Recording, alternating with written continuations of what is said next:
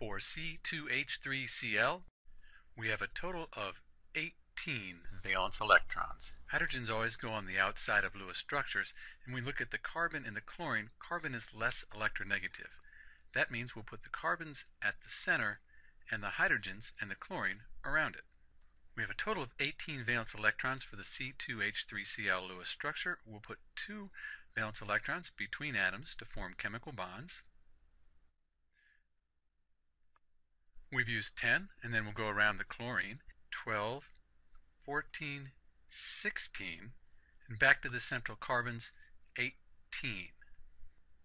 At this point, we've used all 18 valence electrons. The hydrogens, they have 2 valence electrons, so their outer shells are full. The chlorine has 8, and the one carbon right here, it has 8. But this final carbon only has 6 valence electrons, so we're going to need to share valence electrons in order to give it an octet. Let's move these 2 valence electrons right here to the center.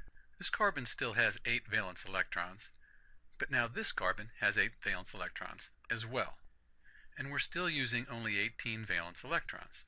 So we've used all the valence electrons, we've filled the outer shells for all the atoms in C2H3Cl, and we're done. That's the Lewis structure for C2H3Cl. This is Dr. B, and thanks for watching.